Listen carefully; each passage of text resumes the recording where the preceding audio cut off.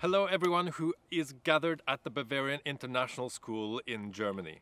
As one of the founders of Global Dignity, it's fantastic to see that the movement is growing, and now in close to 100 countries around the world. We are hoping to reach nearly 1 million people this year with our Global Dignity activities.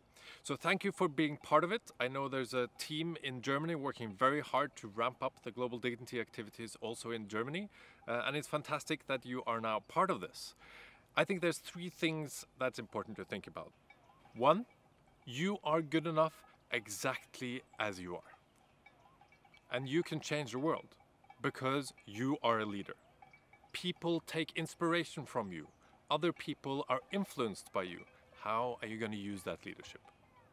Secondly, all of us need to recognize that we as human beings have inherent dignity and value, just through the fact that we are human beings.